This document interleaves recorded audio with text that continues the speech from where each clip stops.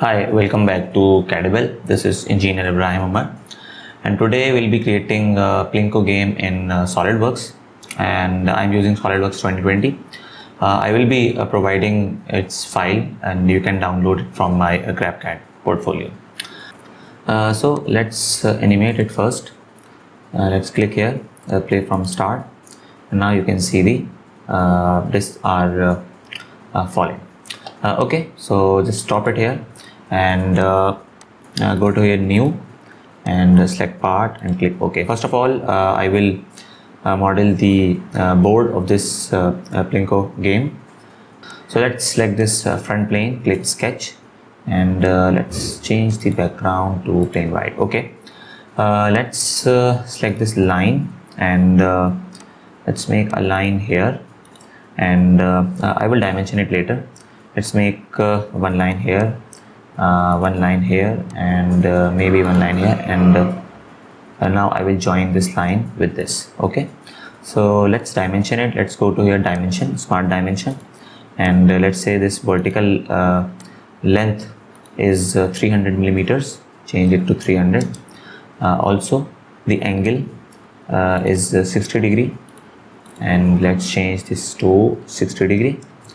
Also this height is 25, and my units are in mmgs, that is millimeters. Okay, let's drag this let's drag this to here, and it is still underdefined, you can see that, so I have to constrain one more geometry. Let's go to smart dimension again, and let's make it maybe 200. Okay, now you can see that my sketch color is black, and you can see here as well sketch is fully defined. Okay, so let's go to here, features, Extrude Boss, and I will change this to mid-plane extrusion, and I will make an extrusion of 500 millimeters. Okay, and click here. Okay, next is I will cut some portion here, so I need a sketch for that. So click here, sketch, and I will click this face and view normal, and I will offset it 15 millimeters each side. So click here, offset entities, and click this line, this line, this line, and this line, and change reverse and change this dimension to 15 millimeters. Okay, and next is just rotate it. I will go to your features, Extrude Cut, and I will make a cut of 20 millimeters.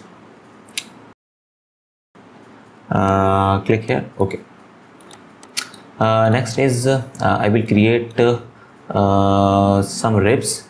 So let's go to here, rib, and it is very important to select plane while creating ribs, because mostly when you are creating ribs feature will fail because you are not selecting the right plane. So don't select this plane, this below side. You have to select this plane because these ribs will be extruded in negative z direction. So let's select this plane and view normal, and I will make 3 lines, one line here, and one line maybe here, and the last line it would be here. Okay, let's dimension this. Go to smart dimension, and the length from here to here is 117.5. I have already calculated this, and let's change it to 117.5, and dimension from here to here is also 117.5, and the last one is also 117.5. let's change it to, and this dimension would also be 117.5. No need to dimension it because it is fully defined. Just rotate it, and click here, and now you can see the preview of your ribs. let's change the thickness of the strip from 10 millimeters to maybe 15 millimeters. And here you can see the preview. Okay, you can change this to maybe first side or left side rib, maybe this or maybe this, but I think it's okay, ribs on both sides. That is 7.5 millimeters here and 7.5 millimeters here, and click here OK. Okay, next is I will create one circle here and then I will extrude it. So let's go to your sketch and I'll select this drafted plane or this drafted face, and click here circle, and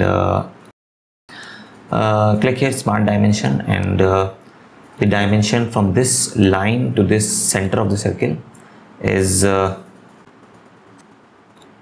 50 millimeters, so change it to 50, and the dimension from maybe this line to this line is also 50 millimeters. Okay, it is still underdefined because I haven't dimensioned, or I haven't constrained the diameter. So click here smart dimension again and change it to, let's say, 20 millimeters, and now you can see that sketch is fully defined. Go to here features, extrude boss, and change it to 10 millimeters. Merge result and click OK. Next is I will use pattern command to pattern this.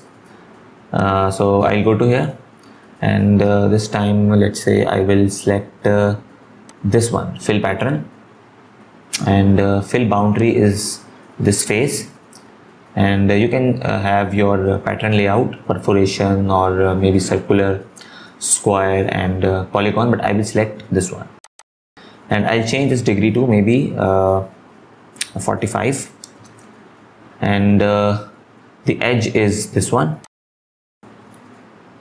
and the features would be this extrude boss. Okay, now you can see the preview. You can change this to maybe this one, this one, this one, but I will use this one, so click OK. And lastly I will apply some appearance to this board, this Plinko board. So I'll go to here appearance, and I'll go to here appearance, and let's go to here maybe plastic, high gloss plastic, and I'll apply, let's say, this one to this whole body, and let's select this one and maybe this one, and I'll change these to, let's say, this one. Also select this face, hold shift key, and this time let's say I'll change this to let's say this one. Next is I'll model the disk. So first of all I'll save this, so I'll go to here save, and I'll change this to Plinko. Just Plinko. You can see that I have already modeled these, so just save it as Plinko. Next is I have to model a disk, so I'll go to here new, and click this part, click OK, and change the background. Just go to here top plane, sketch, and select this circle, and I'll make a circle of 30 millimeters dia, change it to 30, and I'll make an extrusion of only 5 millimeters, so change it to 5, and change the direction, or I think it's okay. And also I will change the appearance to, let's say, green. Click here and click OK, and I'll save this to disk. So after creating disk, now I will assemble the Plinko board with this disk. So I'll click here, make assembly from part, and first I will assemble the Plinko board because the first part that you always assemble in SolidWorks assembly is fixed by default, and I need this Plinko board to be fixed. So click here, and now you cannot drag this board. You can see that this selected component is fixed. Okay, I'll change the background to plain white. Okay, next is I will select this insert components and go to your browse, select this disk, click open, and I will click somewhere here. Now you can see that I can drag the second part, but I cannot drag the first part. So let's make a very basic mate. Select this face, and let's say I'll select this face holding shift, click this coincident relation, and I'll adjust somewhere here. Let's say if I can view from this orientation, and let's change the orientation to maybe top view, and that's fine. Okay, next is I will make a copy of this disk. So I'll go to here, click here copy with mates, and select this disk, click here next, and click here, and you can see the preview of this second disk. Let's say I want 8 number of copies, so click here 3 4 5 6 7 and 8, and now I'll click here cancel. Now I can adjust these, let's say one here, and maybe one here, one disk here, and one here, one here, one maybe here, and I'll drag this here.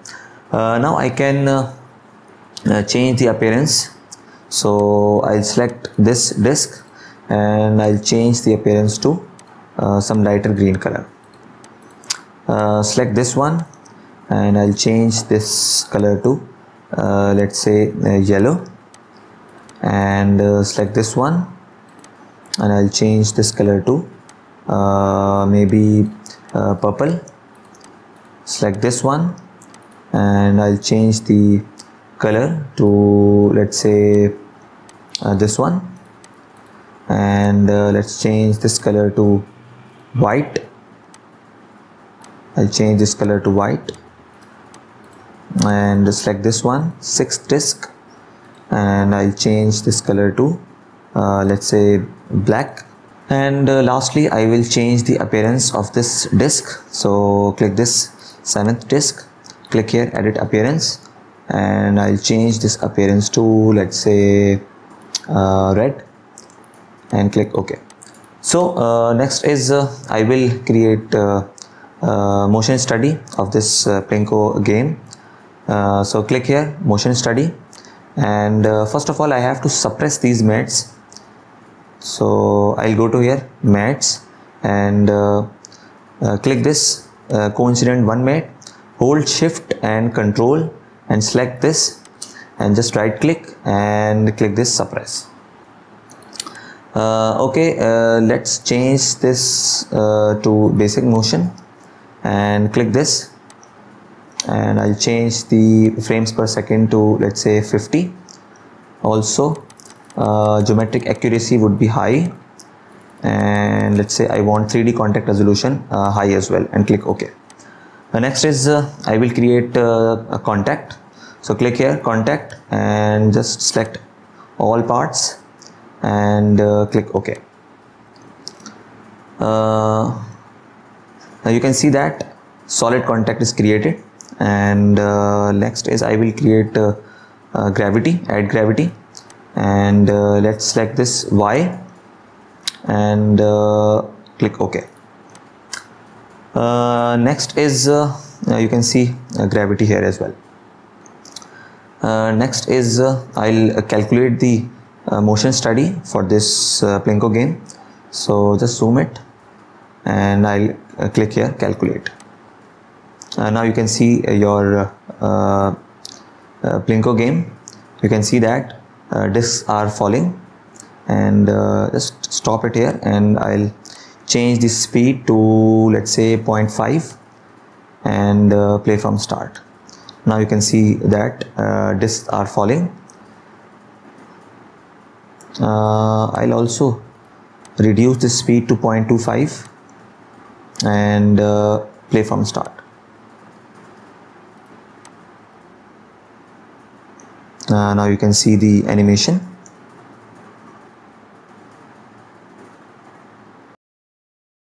Well, we can save this animation as well, and let's play one more time. You can see the discs are falling in this. Okay, so lastly I will save my animation. Click here, save animation, and let's rename it. Let's name it Plinko Animation, and change this file type to, let's say, MP4. You can change your aspect ratio. Let's make it 16:9, and you can change this frames per second to maybe 50, and now you can save this animation. So that's it for today's tutorial. I hope you like it, and if you have any questions, any queries related to this tutorial or any other tutorial in my list, you can ask in comment section. Thanks for watching, and please subscribe to our channel for more informative and interesting projects. Thank you.